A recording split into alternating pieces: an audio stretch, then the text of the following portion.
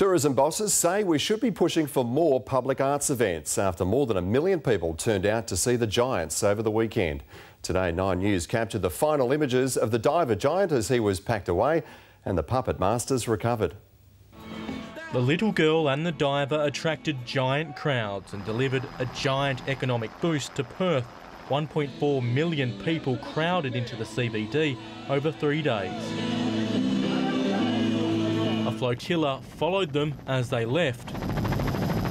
And as the massive marionettes were packed away last night, ready to be shipped back to France, our city was still enjoying the benefits. I would say most of the trade was of a food and beverage nature or accommodation, so I guess it would be in the tens of millions of dollars. Some came from overseas and interstate. Most hotels were fully booked and Perth shops were also packed. It cost $5 million to stage the performance, paid for by the state government and private donors.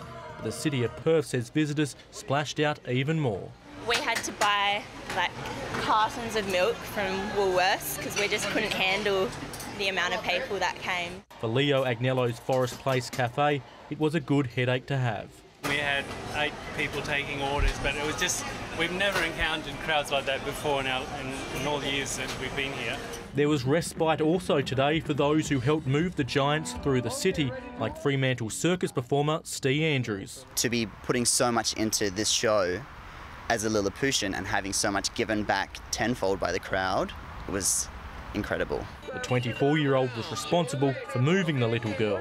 We did become attached, and yeah, it's sad now that she's left because it was almost like a friend had come to visit. The Tourism Council is urging the state government not to rest on its laurels and continue pushing for major events that will attract international and interstate visitors.